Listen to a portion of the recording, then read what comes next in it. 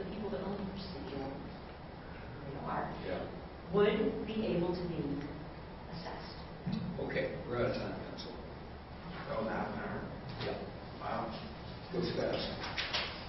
Yeah, it does. Okay, let's get Stephanie some feedback, suggestions. I get some feedback from you. I gotta get those appellate cases. I gotta get more well versed on. Yeah. Don, who's speaking? I'm just disappointed I didn't get the chance to ask you about 5078.2 challenge. But I'll do that. We'll talk about that. I thought that you did a great job of responding directly to many of the questions. I think that you may want to try to not say that's an interesting question, Your Honor, because they all think their questions are interesting, and they're not. I understand. You may think of employing another time-saving device that way. A lawyer I know who I think of actually is maybe the smartest lawyer I know is sometimes silent and clearly thinking. And I don't know that I have the patience to do that often, but it can work. I also thought that you kept bringing it around to the key themes really well, which is this is the purpose of 218 was approved by the voters, and the whole purpose is to make it harder, which is as I read the briefs in the case, really is a thrust. It seems to me, an outsider in this, to be your strongest argument, and it's great to keep coming around with it and let us sidetrack you too much with hypotheticals. You have to respond to them, and you did that too. You didn't, as some advocates will try to say, the first thing they will say is, well, that's not our case, Your Honor, to which an annoying justice will say, well, I know it's not our case. I said it was a hypothetical. Answer it anyway. So I think that to respond to the hypothetical and keep bringing it back to your themes is just fine. I don't usually give any comments about people's demeanor or anything because I think that everyone's style is what they might use. So I won't have any comments on that. I think your style is good and got, and I love the fact that you're arguing it because it's too often I see these cases where the attorney that worked the case all the way up decides to go hire some hotshot or some whatever else. It happens even to us sometimes. Some appellate specialists like these guys. Yeah, okay. I love that you're arguing yourself. I think that's the way to go. You do the case better, and I've seen too many times cases blow up where people don't understand the details because they didn't spend enough money maybe on their appellate counsel to learn more or whatever. Good. I'm glad you added that part. I don't have a problem necessarily. They didn't pay us enough, not because they used And it. I'll say another thing. I didn't realize when I came here that it was going to be only you presenting. This is my first time coming to one of these. I actually have harder and better questions for the other side because I think you have a better argument here. But I will say this: out of the two arguments on the briefing, I think that your first argument that it's not a proper subject of a special assessment is a way stronger argument than the proportionality argument. I don't even understand the proportionality argument, and I do this. I don't understand, and the briefs to me and all the way through this case are like really lumpy on this. For instance, the opposing side seems to flip-flop on this whole assessed value, $5,000 assessed value. First they say, that's perfect, that's the right way to proportion it. And then in some reply brief they write, well, you can't do anything about assessed value because that's a Prop 13 issue. To me that actually is an important distinction.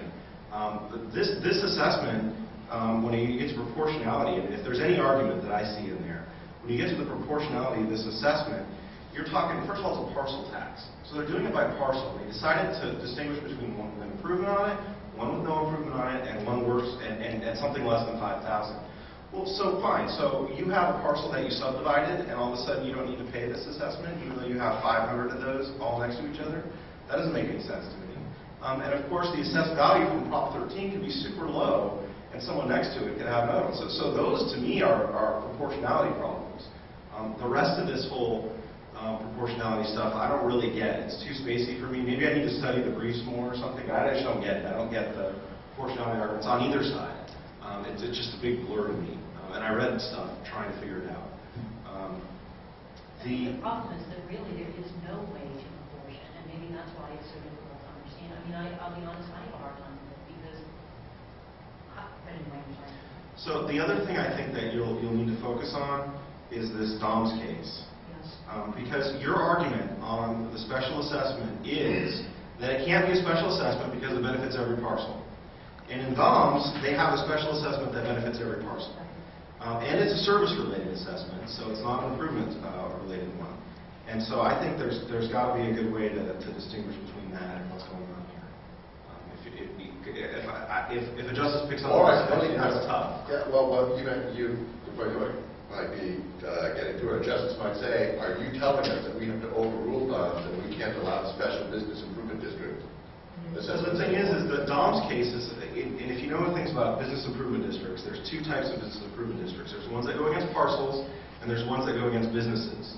In this case, they did it against parcel, but they used business qualities to determine it. So it's a weird kind of a hybrid business improvement district. Normally, the assessment that the DOMS case would have been against the businesses itself, not against the parcel. So it's just a weird case, but you probably don't have time to explain that to the Supreme Court and to dig into why it's wrong, but there's got to be like a snappy way to get out of that one. The other thing is that from representing taxpayers in these things all the time, what's really going on here is they're taking what is clearly a general benefit that's been provided for whatever 40 years or whatever the stat is on that, and they're doing a study. And what they're doing is they're attempting to dissect that general benefit and to show that a portion of it is a special benefit to real property. And that's sort of a scam. If you could figure out, I didn't come up with an artful way of saying that, but that's sort of a scam. I mean, you can take any direct benefit. So what are you going to do? You're going to say, so in San Francisco, what should they do with the police? Police is another general benefit. Are they going to say that the detective we have on burglaries is we're going to siphon that person off and all of a sudden charge people that have structures a special benefit assessment of the police to cover the burglary guy? I mean, that's the kind of dissection that's going on in the tax code here. That's offensive. Now, I don't know. I haven't studied the politics of the Supreme Court. I've never argued a case before the Supreme Court. But it seems to me that, if it makes sense strategically, that's a real point that people need to understand, is that they're dissecting a general thing and trying to pin like this little teeny benefit on a parcel, and then all of a sudden they get a 50% vote threshold versus a 2/3. And so these people in Calaveras County, I mean, the other tax that's funding this fire district is a property tax. Okay, so let's be clear. There's a property tax and there is a parcel tax. And that was the question, and that's why I missed it. And you know what? I totally missed that one because that's what I should have said. So if you own property, you're essentially being taxed twice. Right, but they did the second one as a special because they knew they couldn't get the 2/3 vote. So let's do a special study. Let's decide how we can justify a special benefit on a parcel by dissecting this thing down to nothing. And then all of a sudden, here's where we're at. So my comments are a little political. They're not the kind of things you would necessarily say to a court. But I think these are like the key points. This is a political case. I understand. Yeah, of course. But anyway, thank you. And by the way, constructive, I like constructive criticism. I don't mean wrong on good or so bad, but I mean, let me be real, Professor. Yeah. Well, I take on a different approach, more tactical. And when you get to the Supreme Court to argue this, they've already written the opinion. And I think to make the best use of your time, you have to assume that opinion is against you.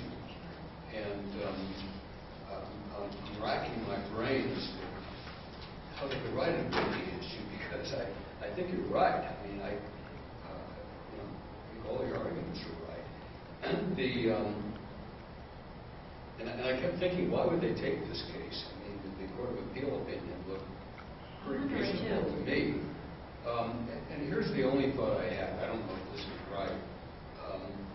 I've been doing these moot courts for quite a while, and a case I had a year or two ago was a case brought by the Plastic Bag Coalition, Save the Plastic Bag, against some small community in Southern California which had ban plastic bags. And it was a CEQA challenge, the Environmental Quality Act.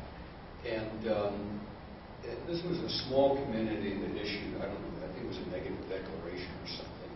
And the plastic bag industry was claiming they hadn't done this study or that study. And one of the big issues in the case was, come on, this is a tiny little community. They can't afford to do all that. And, you know, it's a big industry. It was, Chevron and Shell and all those big oil companies. You can go around picking off these small communities all over the state, and, just leave LA and San Francisco alone because they're big. And it's not right. CEQA shouldn't be, we got all kinds of communities with different resources, and you should be able to take advantage of that. And this kind of feels the same way. It kind of feels like, you're picking on a little West Point here. I mean, they could, raise $146 grand a year for this, and how much can they afford to pay an engineer? And I would worry about that there's something about this case that makes it very sympathetic to a small community, that concurring opinion tends to support that. And that's how they're going to get you. And let me just finish. I would not open the way you opened about, the grandeur of Prop 13.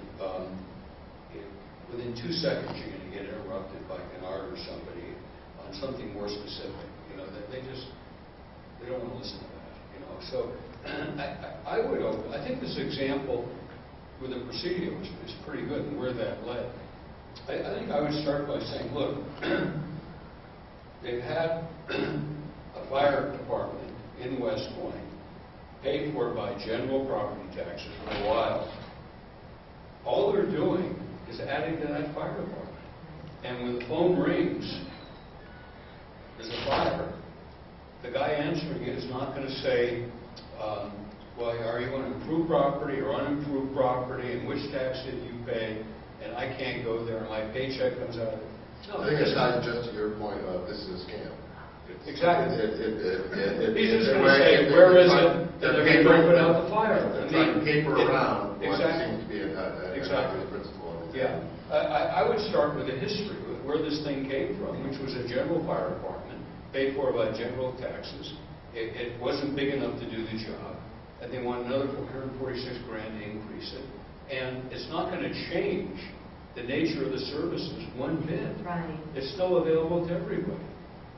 And I wouldn't say it's a scam. That's might be offensive, but that's a snare and a delusion. Yeah, and then you might turn to your example about the Presidio. If this was a fire station for specific property owners, yeah, maybe that would be appropriate. That's not what's going on here. Right. The north side of West Point.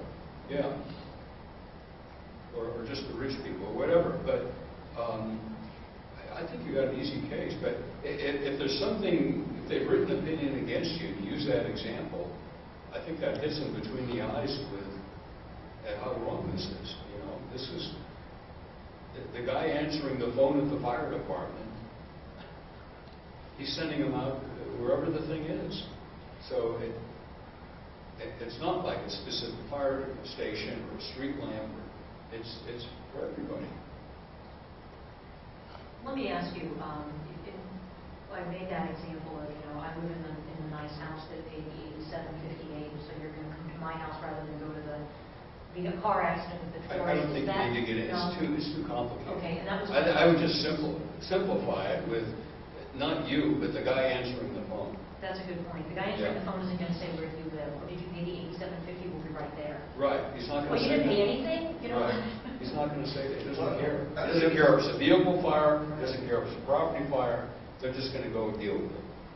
And his paycheck, he doesn't care if he gets 2 paychecks or 3 paychecks. Which maybe he does now. I don't know, under this thing. He doesn't care. He just puts out the fire. That's okay. I'll keep it real simple like that, because if you lead with something else, they're going to interrupt you and you're going to get distracted. I wouldn't talk about cases. You don't need to, because they can do what they want with the Supreme Court. If they ask you, answer them, but I would Except their bring it own up. case. Except their own case, you probably do want to try. I don't know, because they're past that. Well- They're past their own case. And the point that I was going to make, which of course I never did, which is that Silicon Valley is only 4 years old, and in order to rule against us in this case, you kind of have to overrule Silicon Valley. I mean, Well, we're if they've changing- written an opinion, they've already done that. They've So got- you've got to talk them out of it. They did come up with their little Silicon Valley quote in their opening brief, which talks about this shared special benefit. Yeah, and I need to obviously, okay, so that's the No, shared. it's- That's their argument. It's all policy, Yeah. okay? It's not cases, it's policy. If they're against you on policy, they wrote an opinion changing that part of Silicon Valley, and you got to talk them out of it. Well, and I think They're that's not bound by it. it's an interesting point, the Chief Justice, she's from Sacramento. I know the Chief Justice, she's on the third. And she gives speeches, at our local bar association every so often. She did for a long time when she was in the third. And she's very, very, very concerned about fiscal issues. It's her job. I mean, she's looking at the courts. She's presiding over all these courts that are just losing money left and right. And that's, I guess, the concern that I have, is that this case, they could, I guess, the Supreme Court could say, no, you know what, districts need to raise money. And one of the points I was going to make, and I never did, is you're right, the districts do need to raise money, but guess what? We're all for it here. Taxing people additionally in a way that is, frankly, unconstitutional is simply is not. Well, it's unconstitutional. I mean, Yeah. I think that is a perfectly reasonable argument to make to this court, which will, they will interpret statutes and say, even if this isn't even if this isn't the optimal way that this statute ought to work, which they did a few years ago with the statute about reconsideration, that this is the way the legislature said it, so we're going to follow it. I think we're going to do that in spades with this proposition. If this proposition says you can't do it, I think this court's going to follow that. I think they're not going to look quite as much as Professor Mossman says to policy if they've got the language that says this is the way it goes. Yeah, I agree. I totally agree. I am confused as to why they took this case. I have to be honest. It seems pretty right to me, and Well, it's troublesome. It should worry you. tough. Because,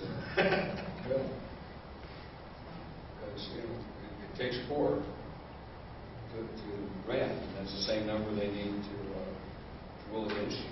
Unlike the U.S. Supreme Court, where it takes 4, and that's not a majority in the Grand Circuit, so it's troublesome. Unless there's a conflict, I wouldn't say all that well. Is there some kind of conflict they want to clear up?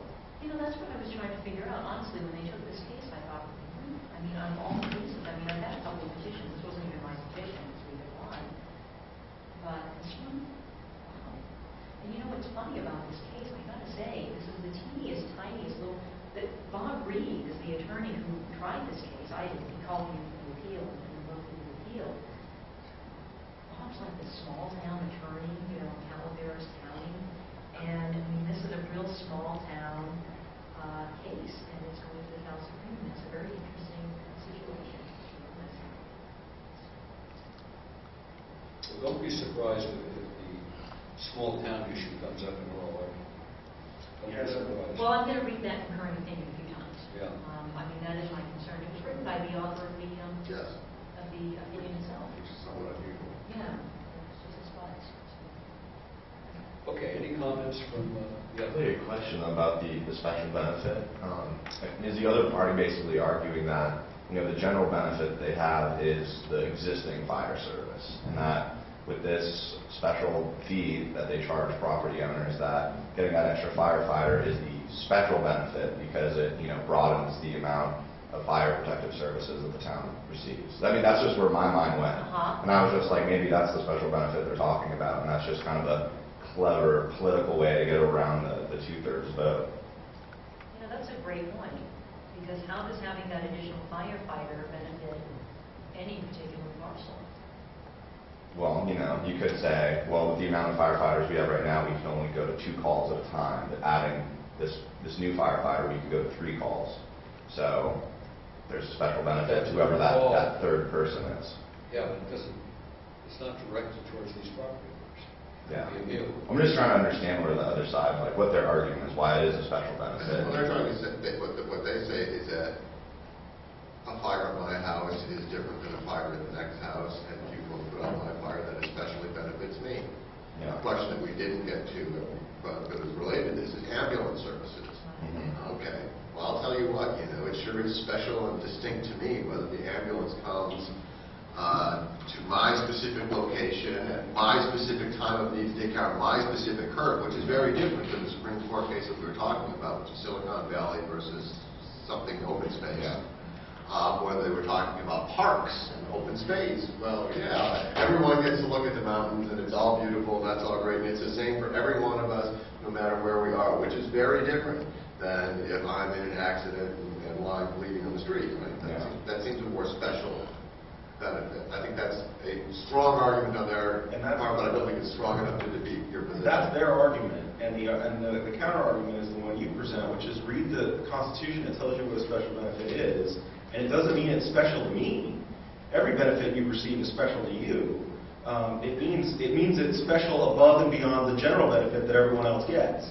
And here we have every parcel getting the same benefit, and so there's nothing special about any parcel. Right, and maybe I guess touching on what you said, so we've got this much fire service, and now we're having this much fire service. But these parcels didn't get anything special. See, I think we're using the word benefit. The benefit isn't the fireman coming out to put out the fire. The benefit is having it available whenever you need it. That's the benefit. That's available to everybody. On that part, that's absolutely right. So having the 24/7 Yeah, exactly. availability in that. That's what it is. Even if there's no fire, the guy doesn't come out of it. You can sleep better at night, knowing that it's always there. and get less insurance premiums. That one sort of came out of nowhere. How did I deal with that? It's on the record, But they get good insurance. The engineer could have considered that. But they didn't name it.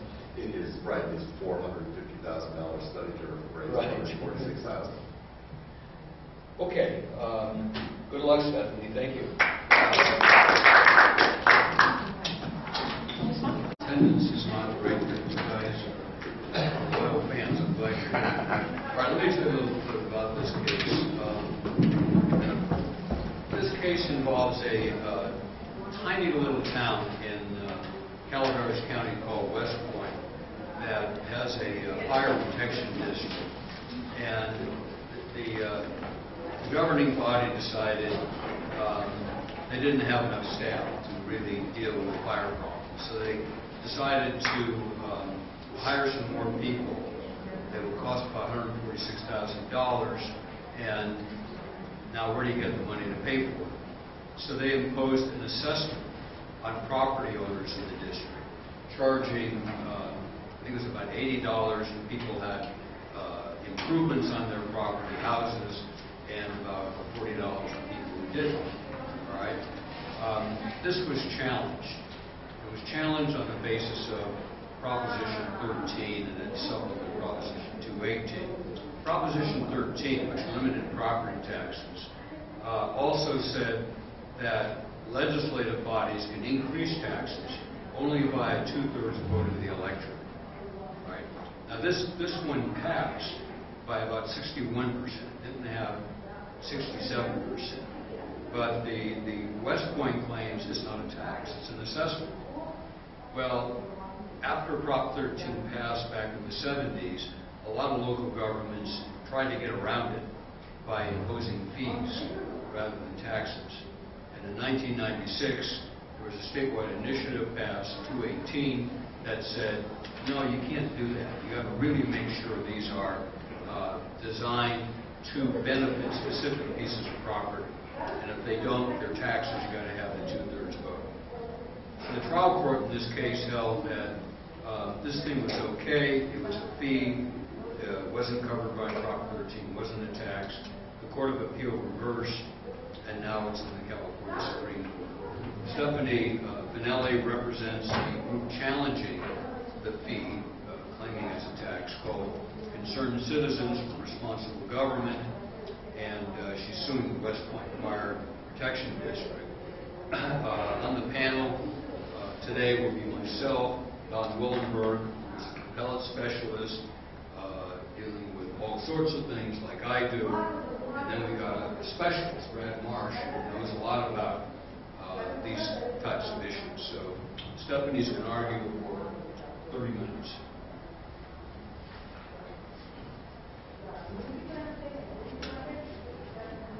Maybe you can get that door in the back.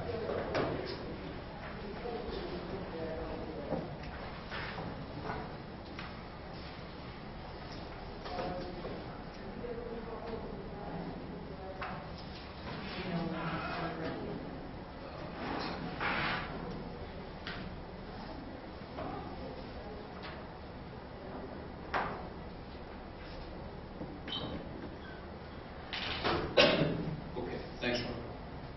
All right, go ahead. Thank you.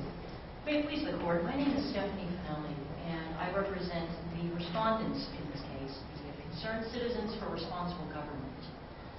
Concerned Citizens, the point of groups like Concerned Citizens is to make sure that our government is adhering to the Constitution.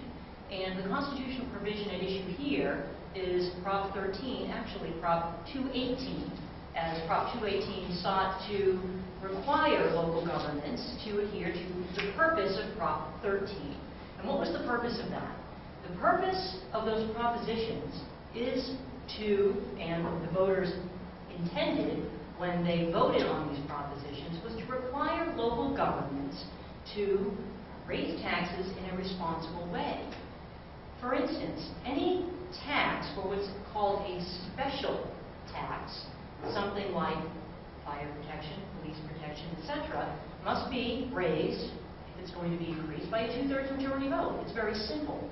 Now, the problem is that what districts like the West Point Fire Protection District were doing is they were seeking to assess what they called assessments under the guise of, which were basically special taxes under the guise of assessments.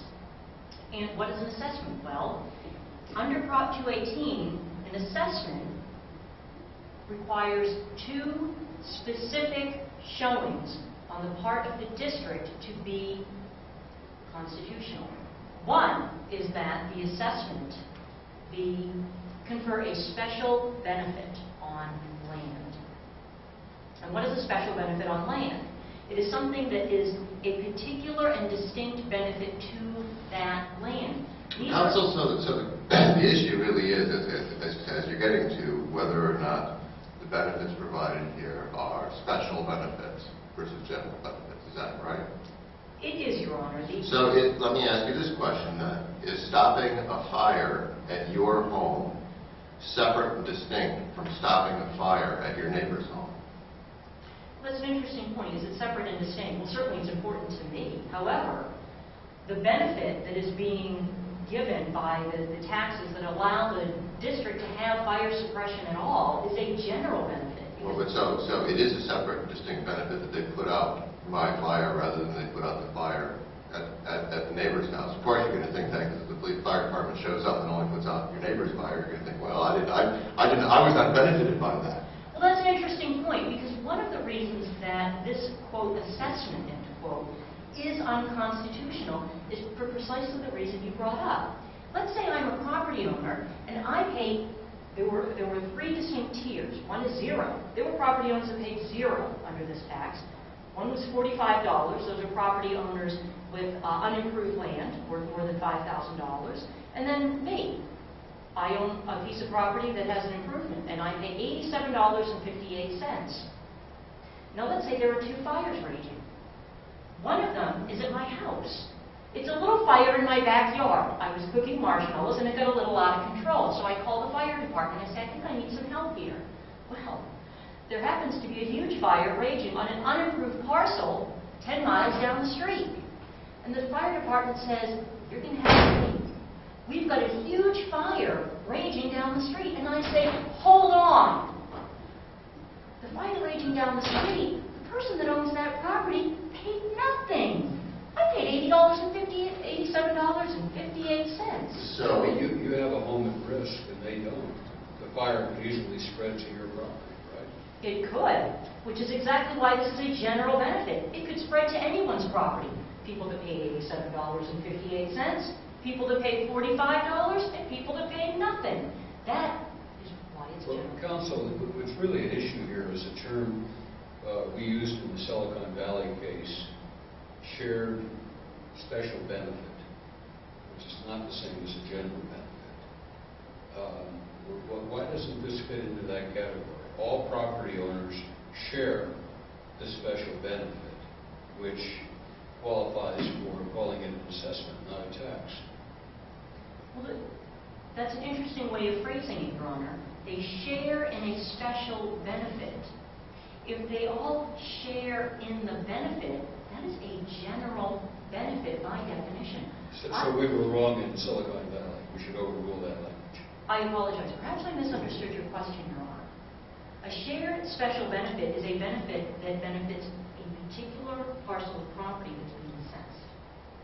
Here, the fire suppression is benefiting all parcels of property, whether they were assessed or not. And that is why it cannot, fire suppression by definition can't be a shared special benefit. I'll give you an example of a shared special benefit. Sewer. The way an assessment works for new sewage, that's exactly what an assessment is for, something like new sewage. Here we have a street with bad sewer. We are going to assess the property owners on that street in proportion to the benefit they receive by putting in a new sewer. It benefits those property owners because now they have new sewage. So this district could have been properly drawn in your view if it only assessed, only properties that actually suffered a fire? No, only properties that could suffer a fire.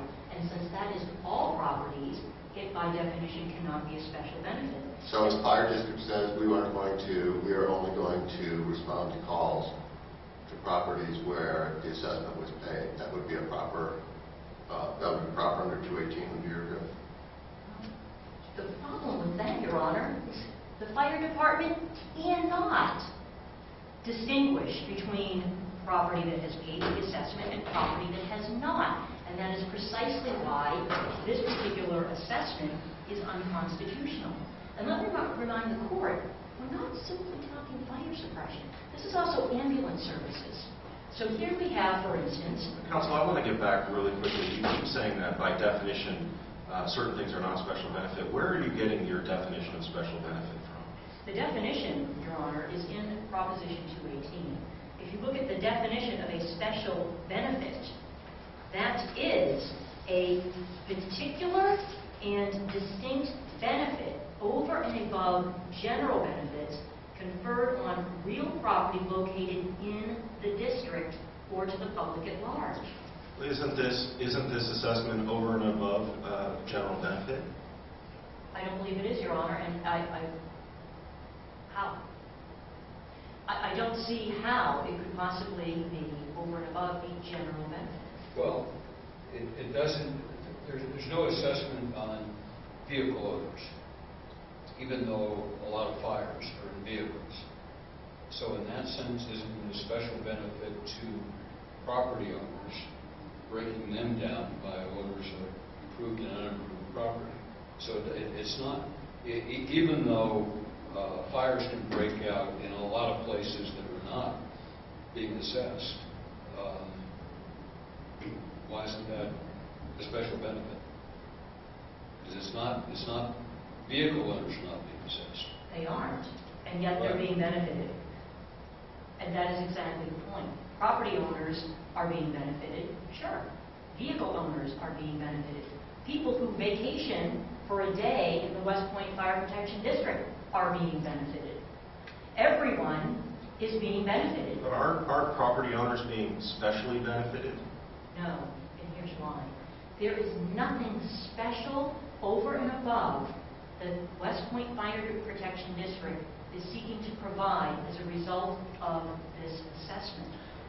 And your argument is based on the fact that every parcel is being protected, is that correct? Every parcel is being protected. So how does this differ from DOMS versus Downtown Pomona Property and Business Development District, where all the parcels in there were also being specially assessed? And the Court of Appeal held there that this was an acceptable special assessment. Because it wasn't a it wasn't a property-related service. As I recall in DOMS, that was actually infrastructure that was being put in that particular area, and it was benefiting all of the property in that particular area. So, Council, so you're saying that it's okay under 218 to put in streetlights, but it's not okay to put out fires? Isn't that the distinct? I mean, I don't know. That's where that's this case versus downtown Pomona. The street light benefits the property around the light, exactly, and that property alone. So if you put in 5 street lights, the property within that area is benefited. Put in 10, the property within that area is benefited. I live a mile away, I am not benefited at all. And that is the distinction. If I live a mile away from the property owner who paid $87.50 for the fire suppression, and I paid $0, I'm still benefited. If I show up on vacation, I get in a car accident, I'm benefited. And the distinction is, and I drew this earlier, I'm going to make it maybe a little bit more apparent to the court. Let's say I'm the property owner that paid the $87.58. I have a little fire in my backyard, but there's a major accident involving no one but tourists. No one that owns property, lives on property, or has ever before been to the West Point Fire Protection District in their lives. And they're in a major accident. And I call up and I say, you need to come over and take care of my fire. And they say, we've got a 5-car pileup involving fatalities from people that don't live here. And I say, hold the horses. They didn't pay a dime. My understanding of the record is West Point is using other funds to pay for the fire protection other than the property owners. Right? They do have other funds. Right. So the issue in this case is only about the assessment to provide fire protection to property owners. No. Do I have that right? And no, the whole point of the assessment is to provide another firefighter. The idea is to have round-the-clock fire protection. That benefits everybody. That is the entire point. Now, if... Some of the money for fire protection is coming from funds other than this assessment, right? Exactly, because there is already fire suppression. It's not like, and maybe this is the distinction, it's not like West Point has no fire protection whatsoever. They have a fire department, and it does what it can, and it goes where it's needed. And sometimes the needs exceed the fire department's capabilities. That was the problem. Here, West Point Fire Protection District is not seeking to do anything other than expand its already existing services. The services that were being provided before this assessment are the exact services that are going to be provided after the assessment. It's just that they'll be provided better. Council, didn't the city of San Diego versus, I'll pronounce it, try to pronounce Haladnak, hold just the opposite and say that fire suppression services can be the basis of this kind of assessment? I think that's too broad a reading of that case, Your Honor. I think that cases that leave the door open to certain interpretations, I think that's an overbroad interpretation. If you look at what is required in order for an assessment to be constitutional, it's going to be a property-related service. So they were wrong in Haladnak? Or they were just spouting dicta or what? Well, that was the holding of the case. You know, I think the point is that, well, this court has no reason to call for that, first of all. And I believe that that case was wrongly decided. And I think that that's a fairly recent case, if I'm not mistaken, Your Honor. Counsel, that does bring up an interesting point. Both you and the petitioner cite pre-Proposition 218 cases. And I'm wondering what weight you think we ought to give to any of those pre-Prop 218 cases. Well, and one of the, I note that the Court of Appeal, in fact, the Third District, in its opinion, cited a couple of pre-Prop 218 cases. And I think the point of those cases is that, you know, Prop 218 did not seek to change the point of Prop 13 so much as it closed a loophole that Prop 13 had unwittingly apparently left open. And so I think to the extent those pre-218 cases are relevant, I think that to the extent they explain the purpose of and the voters' intent in voting for Prop 13, those would be relevant cases. To the extent that those cases are not in conformance with Prop 218 for various reasons. I mean, Prop 218 did enact certain additional requirements, and then they're not relevant anymore. And I think this Court may and should, just for clarification purposes, explain that they're simply overruled or superseded by the Prop 218. And there was another issue that I saw raised in the briefing, which I was hoping I could get your thoughts on.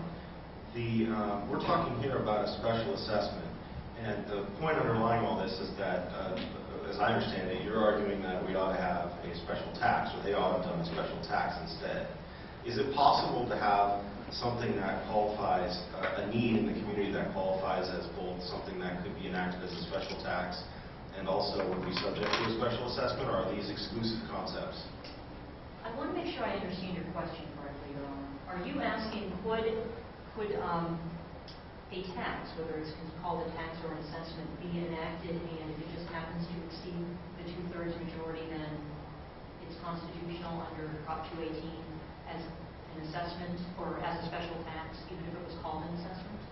I'm asking, do voters have choices, or do these governing bodies have choices? In a matter like this, you're saying that this is absolutely a special tax and is not a special assessment. But could we find that it was both an acceptable subject matter for a special tax and a special assessment?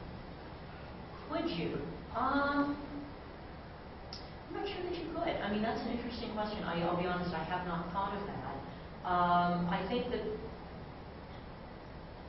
off the top of my head, Your Honor, I'm going to have to say no, because a special tax, and not getting into the realm of whether it's a two-thirds majority or a simple majority, a special tax is something that confers a general benefit, and an assessment confers a special benefit. I think the concern is that most, and the Court of Appeal also found this, most special benefits will also confer a general benefit.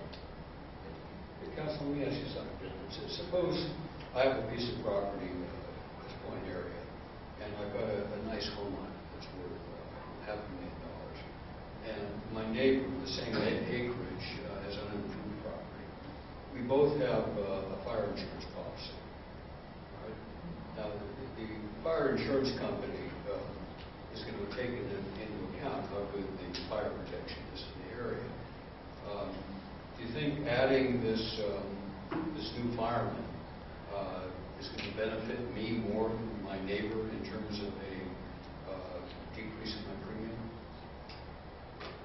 Well, do I think that? You know, perhaps I might.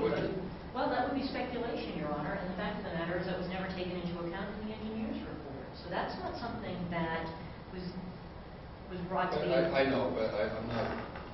I'm just thinking... It's just a hypothetical example that would tend to show that I am getting more benefit if I have an improved property than if I don't have an improved property. And we're both getting more benefit than someone who doesn't own any property. Right? I don't know that you are getting more benefit, I suppose, because well, I mean, property... there could be a situation, like you say, where there's two fires at once and they don't get to my place. But as a general matter, most of the time, having an extra fireman there means it's less likely I'm going to lose my house, right?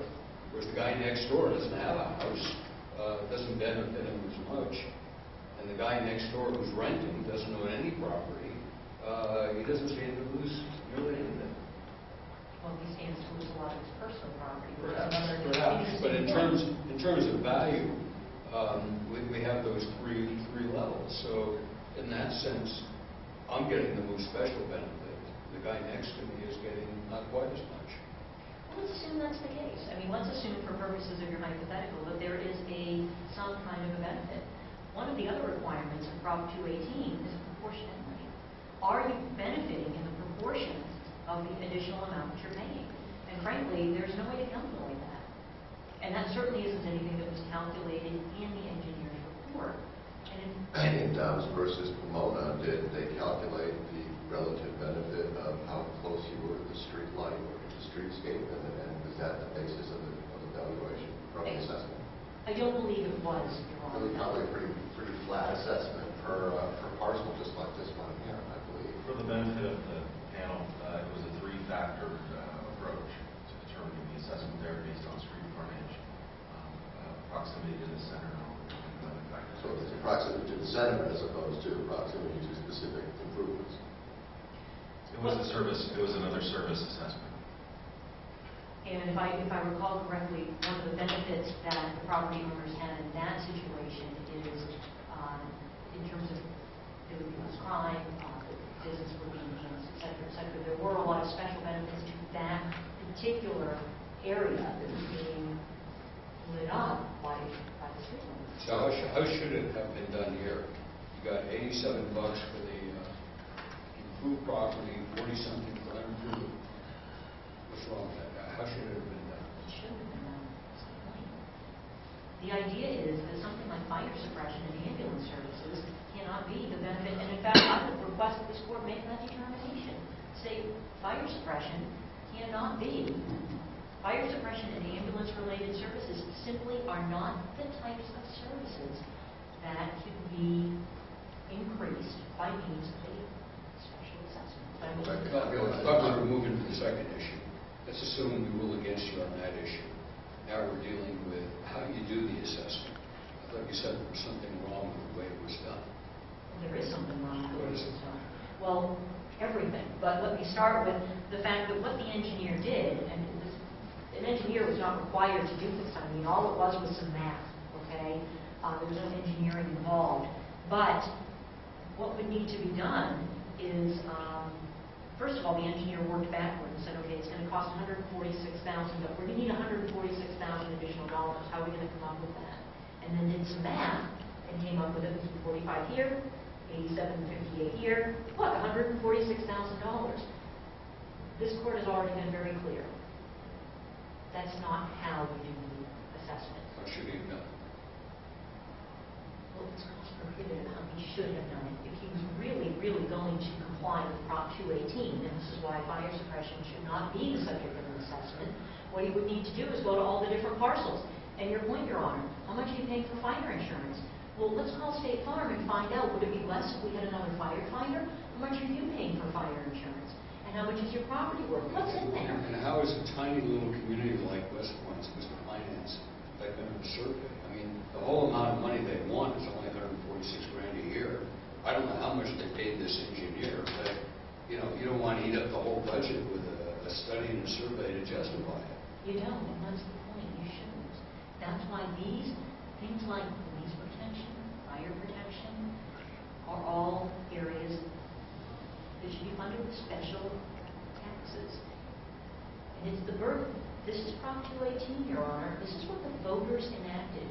Listen, if someone wants to put another initiative on the ballot and say these places are running out of money, we need to get rid of Prop 218, that's a different issue. But this is a constitutional amendment.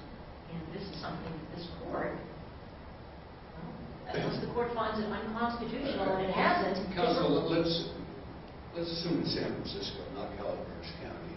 San Francisco is mostly urban, but there's a few parts of it, let's say the Presidio, that are sort of like Calaveras County. Could San Francisco pass a special assessment for fire protection for areas like the Presidio, where the fire danger may be higher because of all the eucalyptus trees, and assess those owners? I don't think you could. It'd have to be a general tax. I think it would have to, Your Honor, and here's why. It will, yes, it would be a special tax. It would be a general tax, a special tax. It would be something that would not lend itself to an assessment. Even though people in the Presidio are raising a higher danger of fire and would get the most benefit from the protection. much more than somebody living in Richmond, downtown. Well, I guess the question I would come back to is, what is the property-related service that's being given in that particular situation? And so, for instance... Fire protection mainly for that area, because they raise a higher danger of fire and they stand more to lose. Well, and maybe I'll get a little bit back to what I understand in the San Diego case. Are you suggesting, Your Honor, that an assessment to, let's say, put a fire station right near the Presidio, and that fire station, the whole point of that fire station is to put out fires in the Presidio. When the call comes in a mile away in an urban area, that fire station says, I'm sorry, that's not what I do. Then perhaps... That would be okay. Perhaps it would, Your Honor. Okay. So because it's Calaveras County, and it's mainly a rural area, and a lot of it looks like Presidio, it's different. This poor community can't do it, but San Francisco can. Well, you're talking apples and oranges, Your Honor. That's not what happened here. Is not that the West Point Fire Protection District carved out a special area and said, we're going to put a new fire station here, and it's only going to serve this area. That's not what happened in this case. There's no new fire station. There's no new supplies. All we have is round-the-clock fire protection, which is what we were seeking, what West Point Fire Protection District was seeking to do. It's not changing any of the services. It's not making any particular area. So they excluded some property owners from this tax/assessment, right? Yes. So they could they have drawn a map and said, we are going to offer special fire services to the people in this part of our district, and the rest of you just get whatever's left over, whatever we can generally get to. It seems to me that you have to be saying that. It seems to me that's what we said in Silicon Valley. If an assessment district is narrowly drawn, the fact that a benefit is conferred throughout the district does not make it general rather than special. You're right, maybe we can revisit that too, but that seems correct to me. But that's not what happened here, Your Honor. First of all, there was no area carved out. It's the whole district, okay? It's the whole area.